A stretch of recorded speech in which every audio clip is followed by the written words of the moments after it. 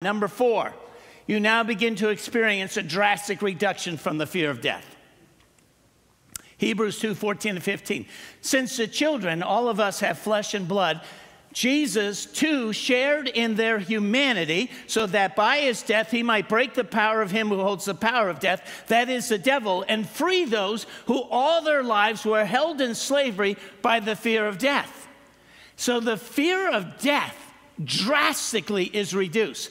Now, I don't have time to show you all the studies that basically almost all humans, even the ones who say there are atheists, in fact, they may fear death even more. Because for an atheist, there's like, oh, there's no afterlife. So this is the only life I have. So war and disease and accidents scare me to death because I might die tomorrow and then it's all over. Now, I do want to tell you that, yes, Christians sometimes, I've been at the deathbed of many believers. There are some believers that I'm telling you, it's incredible. If they have a fear of death, you would not know it. They are praising the Lord. They're like, how soon can I go home to heaven? Why am I still here in this hospital bed? I can't wait to get there.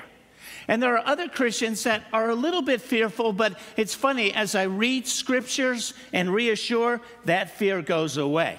But believe me, I've been by the bedside of people that aren't believers, and the fear.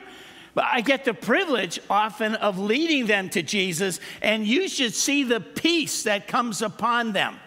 Well, there's a transformation that occurs, that the fear of death is just drastically lowered in a person's life when you come to the Lord.